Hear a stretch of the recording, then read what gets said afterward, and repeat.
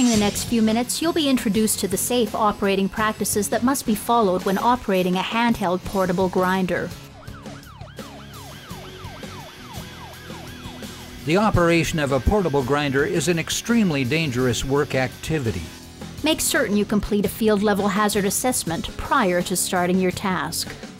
One mistake, one slip, can have serious, even lethal consequences. If you see someone operating any type of grinder unsafely, stop the work process, then take the time to coach them in the correct behavior. Most grinder incidents occur because the operator skips over some basic safety practices by not recognizing hazards, becoming complacent, and taking shortcuts. For this reason, all operators must be instructed in the potential hazards and safe use of the grinder.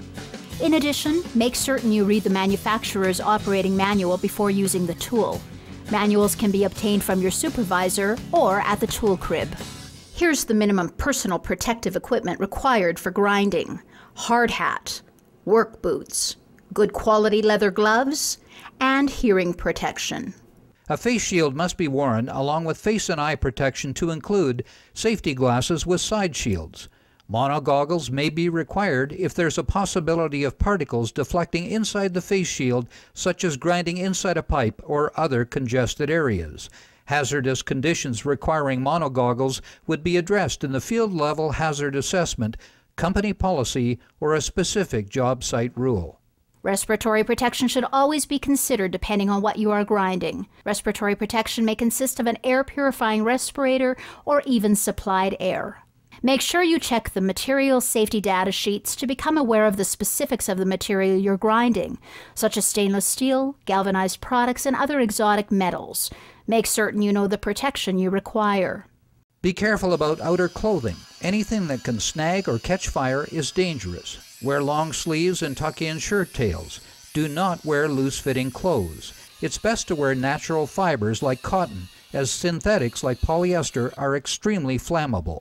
Always remember that personal protective equipment is the last line of defense and does not replace the use of safe work practices for grinder operation. Your company may require monthly documented inspections of abrasive portable grinders. This will require a designated competent person to complete the inspections. The grinder's speed or RPMs should be checked as per the manufacturer's specifications during regular scheduled maintenance and/or repair. Air or pneumatic grinders require an inspection and RPM check once a week or every 20 hours of service. But most importantly, before each use, the grinder disc and various components must all be inspected by the operator. Check the cord for fraying and cuts and that the plug end is undamaged. Check the switch to ensure it operates properly. All grinder switches must be pressure controlled. All switch and trigger locks, called dead man switches, must be removed. If you lose your grip on the grinder, you want the machine to stop. An out-of-control spinning grinder is an invitation to disaster. Never tape or lock the trigger in any way. Check the guard to make certain it's secure. Guards protect the operator's hands, control the flow of sparks, and aid in preventing fragmented disc particles from flying back and injuring the operator. As the handle position and work position change, rotate the guard to provide maximum hand protection and spark deflection. Tighten the guard after adjustment. Manufacturer specifications provide different guards for different tasks. Ensure you're using the correct guard for the job task at hand. The guard provided by the manufacturer allows plenty of operational area and yet protects the operator. Do not tamper with or customize guards. They are there to protect you. Inspect the grinding disc, brush, or cone for chips, frayed edges, cracks, and general condition. As the diameter of a disc wears down, the circumference will travel at a slower speed and be much less efficient. A worn disc will not perform well and is dangerous. Worn discs can fragment and fly apart, causing serious injury or even death. Disc wear should not exceed 1/3 of the disc's size. For example, a 5-inch disc should be discarded when it reaches 3.5 inches in diameter. If the disc is damaged, replace it. When changing discs or abrasive attachments, make sure the grinder is unplugged. Ensure that you have control of the cord end. This applies to both electric and pneumatic grinders. You do not want someone energizing the tool by mistake when you are changing a disc. Some discs require backing plates, some don't. Check the manufacturer's specifications. When a disc requires a backing plate, make certain it is the correct size by checking the manufacturer's manual for specific requirements. Always use a wrench or adjustment key to change discs. Do not over-tighten, as this may damage the disc. Tighten a wheel or disc just enough to prevent slippage. Make sure the adjusting keys or wrenches are removed before plugging in the grinder. After changing a disc or when first beginning work with a grinder, test run it in a safe position using both hands. You're checking for vibration or wobbling that could indicate poor installation of the disc or a poorly balanced wheel or disc. All grinders and discs have RPM ratings. The grinding disc must always have an RPM rating at least as high as the rating for the grinder.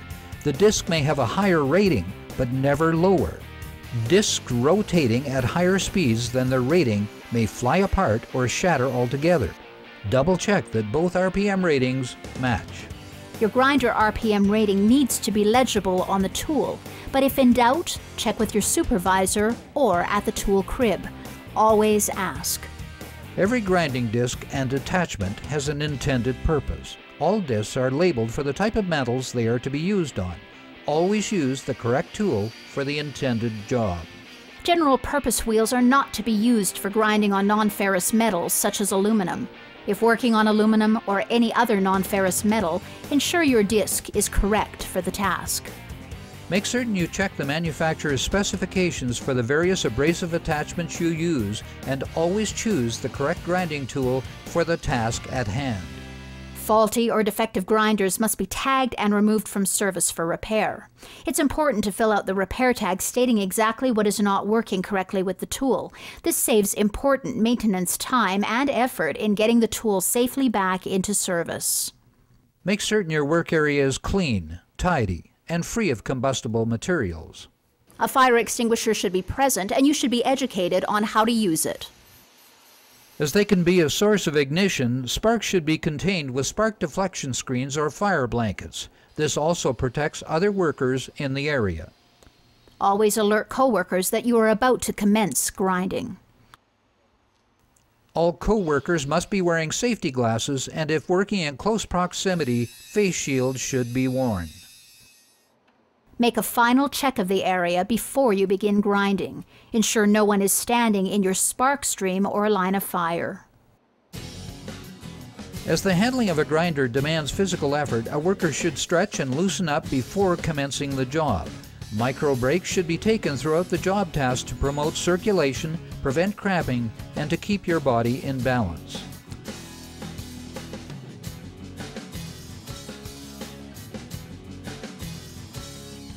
Always assess the job task to determine correct posture and positioning for your body.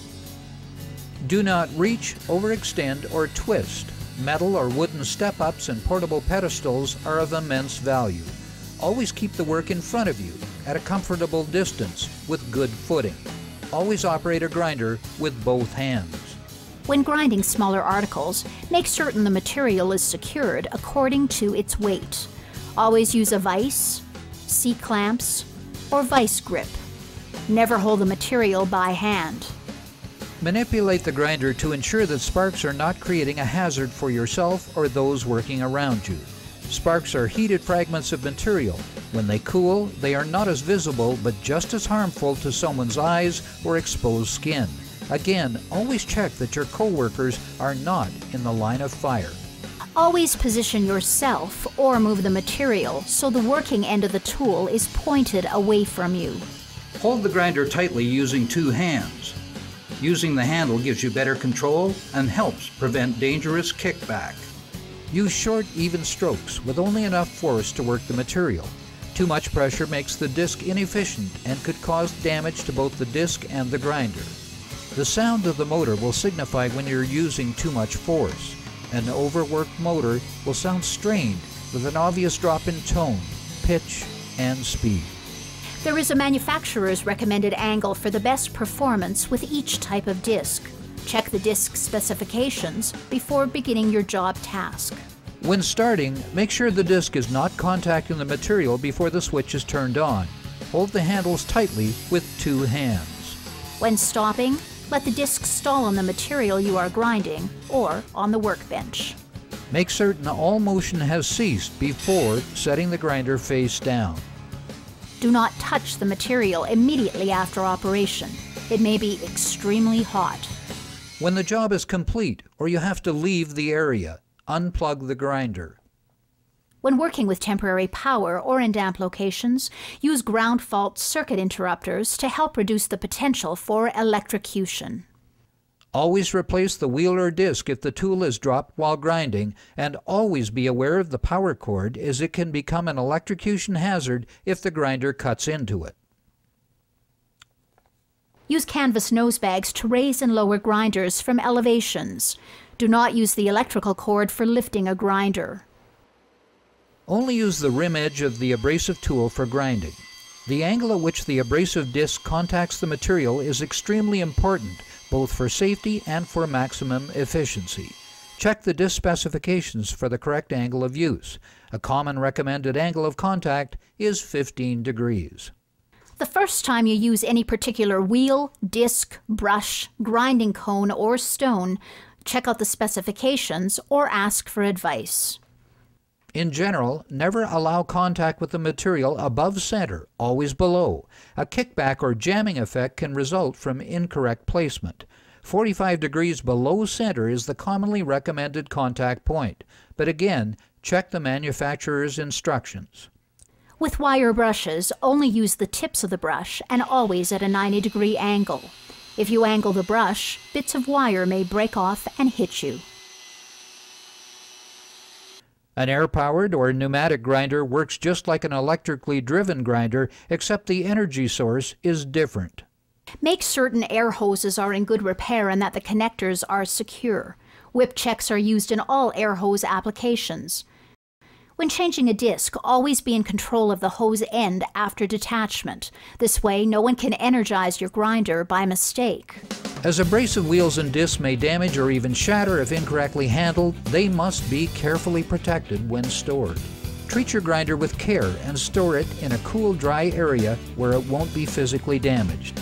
Discs and wheels should be stored in a dry location, free of any contaminants, such as oil, grease, or water, including condensation. Contaminants may break down the bonding agents within the wheel or disc and lead to dangerous disintegration.